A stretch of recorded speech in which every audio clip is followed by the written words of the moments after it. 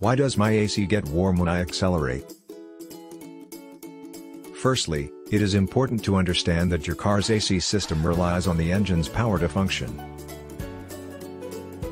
When you accelerate, the engine uses more power to increase the car's speed. As a result, there is less power available to run the AC compressor, which leads to a decrease in the cool air that is being blown into the car. Another factor that contributes to warm air blowing from your car's AC is the engine's RPM. When you accelerate, the engine RPM increases, and the AC compressor must work harder to maintain the same level of cool air. If the compressor is not working efficiently, it may not be able to keep up with the engine's increased demand, resulting in warm air. Additionally, a dirty air filter can cause the AC system to work harder than it needs to.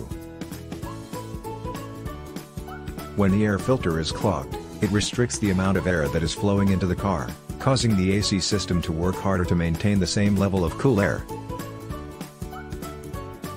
This increased workload can lead to warm air blowing from the AC when you accelerate. Lastly, low refrigerant levels can also cause warm air to blow from your car's AC.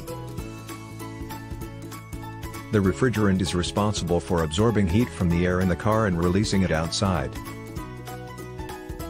If there is not enough refrigerant, the AC system will not be able to absorb enough heat from the air, leading to warm air blowing from the AC. In summary, several factors can cause your car's AC to blow warm air when you accelerate.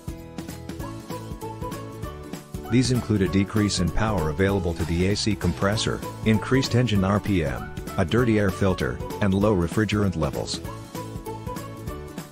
It is essential to have your car's AC system regularly maintained to ensure it is working efficiently and effectively.